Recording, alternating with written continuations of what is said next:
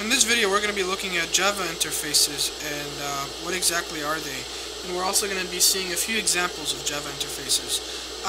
Java interfaces are, if you want to think of it this way, they're an implementation of an abstract data type. So what was an abstract data type again?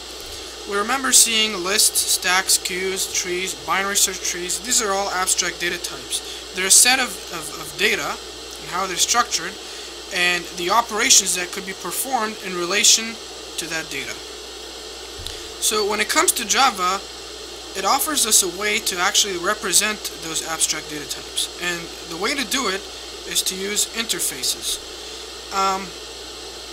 What's neat about interfaces is that we can define the functionality of a certain component of Java without concern for the implementation. And this is exactly what an abstract data type is. We're actually defining a set of data and the operations that could be performed on that data, but we're not saying anything about the implementation. And this is exactly what a Java interface is.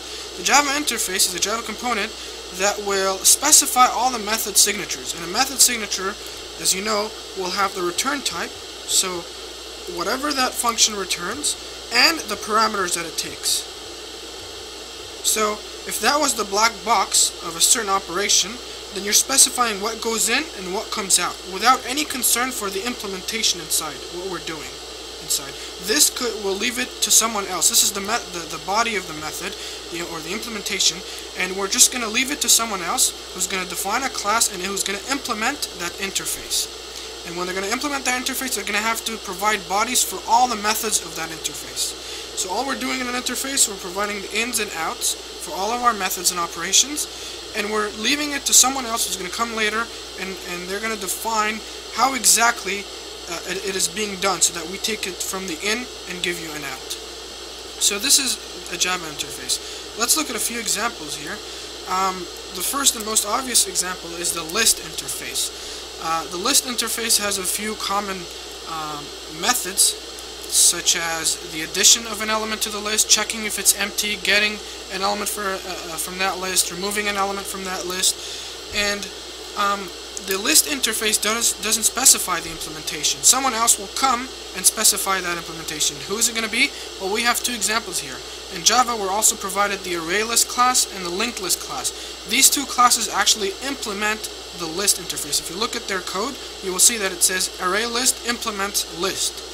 And encapsulation basically means that we've hidden the implementation of a certain method, and we're just providing you the API or whatever, the interface that you need to worry about. So someone who might want to use a list, for example, without concern for whether it's an array list or a linked list, will simply define it or specify it as being a list. So you can use it in your code. Okay, I want my methods to manipulate a certain list. I want it to take that list and add an element to that list. I don't care what that list is actually going to be doing in the background. And you're going to leave it to someone else to define your list. So what you're going to do is you're going to just use that list, and you're going to be using its methods, the methods that it exposes to you, and then someone else, if you use, for example, the array list, someone else is going to use the array list, then this will eventually implement the functionality behind your list. Another interface is the comparable interface, and one of its uses is for binary search trees. Remember, we talked about binary search trees, and we said that one of the defining aspects of a binary search tree, without which a tree would not become a binary search tree, is the fact that its elements are comparable. All the elements within the binary search tree must have a way to compare, to be compared with respect to one another. So if we're talking about numbers, then this is easy to think of. If we're talking about letters, then it's also easy to think of. But if you've defined your class, say, of animals, and you have dogs and cats, how are you going to be able to compare them? Then what you're going to do is you're going to take your classes and you're going to implement the interface comparable. And this interface has only one method. Remember, the list here had a couple of methods, a bunch of them. You could look at the list interface code.